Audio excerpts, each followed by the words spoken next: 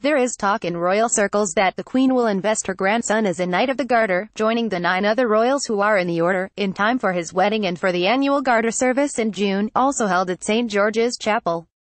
A while ago, the bracketing together of the terms Harry and Garter would have induced a sinking feeling among royal staff, but receiving the honor now would be a mark of his maturity and the beginning of his life as a married man. Knighting Harry would show the sovereign's appreciation for his work on her behalf, his 10 years of military service, and for his organization of the Invictus Games. Harry's father, the Prince of Wales, received the honor in 1958, while Prince William became a knight in 2008.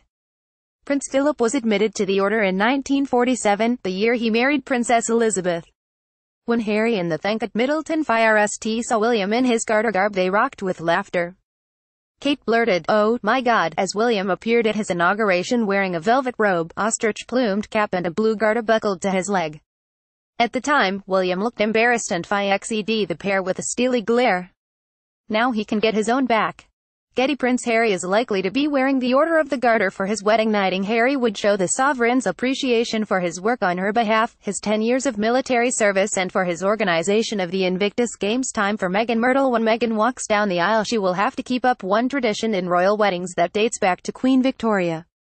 A sprig of myrtle, symbolizing good luck, is placed in the bride's bouquet, as it was with the Queen and, more recently, the Duchess of Cambridge.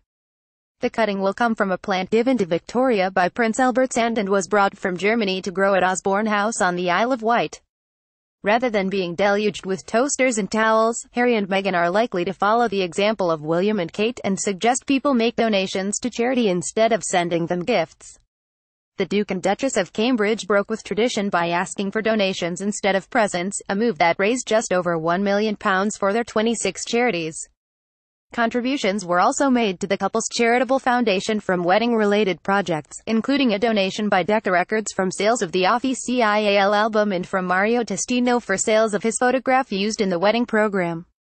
Richard Young Grex. Donna Eyre and James Middleton. Even if Donna Eyre's on-off relationship is going through one of its on phases, she won't be seeing much of James Middleton this Christmas, thanks to her commitment to training for Dancing on Ice. The first live show is at the start of January, so I'm going to be training hard, spinning around on the ice for the festive holiday. It's become very addictive, Donna tells me. Indeed, she seems far more enthusiastic about the show than talking about her bearded boyfriend. She has been going out, in a rather haphazard way, with the Duchess of Cambridge's brother for 4 years. But the Geordie poppet, 38, might just make James a little jealous with the way she gushes over her fellow skater, Scotsburn. Mark Hanratty, 32, I really lucked out with him as my partner, he's amazing. If you like the person you're working with a lot, it certainly helps, beamed Donna, who was at the launch of Marella Cruises' first spa at sea with Champness. Last year, Donna took a 4-month relationship sabbatical, saying she was suffering from stress, and headed off to recover at a clinic in Austria. The peripatetic pair then renewed their romance, with talk among some of their friends that they planned to marry, fueled by a public declaration by James of his love for Donna, adding, for good measure, that he wanted children.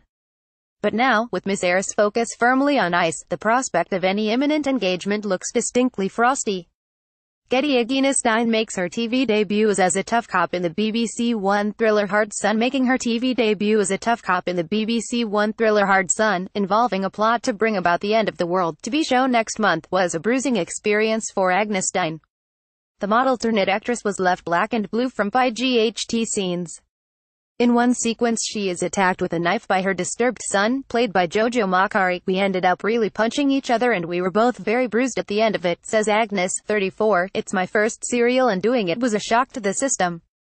I found it pretty grueling, probably just as dramatic as her own life story.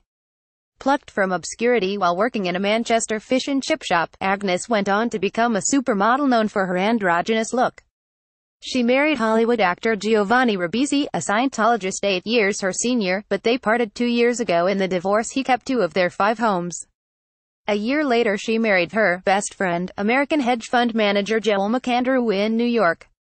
Getty. Vasey, who was sacked as culture minister by Theresa May, is still aggrieved at losing his post. Vasey, a close Cameron ally who was sacked as culture minister by Theresa May when she became PM, is still aggrieved at losing his post. I suppose I'm hurt, bitter, thoroughly ed off to have been fired, says the MP for Wantage Didcot, who admits he hasn't handled the loss well. There's been typical man behavior. Sulking, being impractical, inability to cope. When the EU referendum campaign began, the former barrister toured the TV studios defending Cameron's Remain position. None of us expected to lose. Nobody planned what would happen in the aftermath. We stuffed the country up by accident. A harsh critic of the way Brexit is being carried out, he warns that he might rebel later on some aspects of the EU withdrawal. He adds, I can speak freely now, because I'm not part of the negotiations and I don't talk to the government anymore, but I believe that as a country we're in a very difficult cult position and Brexit is going to be a painful and tortuous operation. Getty. Haley Atwell stars in the BBC TV series Howard's End. There is much discussion about social position in Howard's End, the Sunday night BBC TV series starring Haley Atwell. So does the actress, who grew up in a London council flat, think that class is still a big factor in our lives? I think it's embedded in our DNA, unfortunately.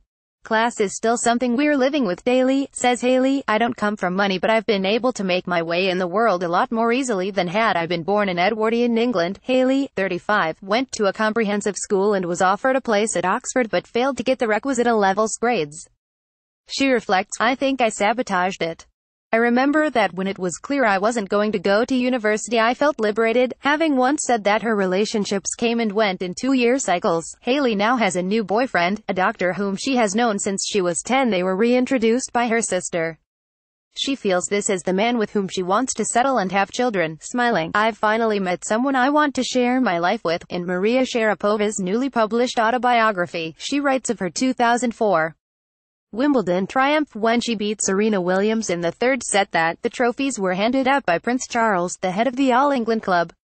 Yet Charles has never read a match at Wimbledon. In fact, confides a chum, he loathes tennis.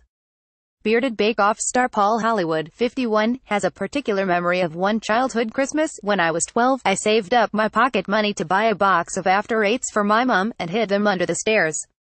Then we had a row.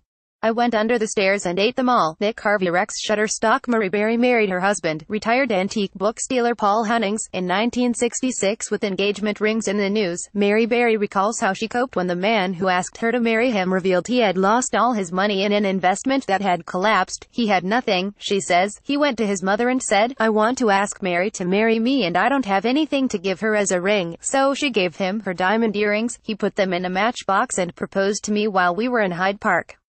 He rattled the box and said I could have the diamonds made into a ring, and that's what we did. And now Mary, 82, who married her husband, retired antique book stealer Paul Hunnings in 1966, adds, my mother told me never to take off my engagement ring. The number of rings that have been left on the edges of wash basins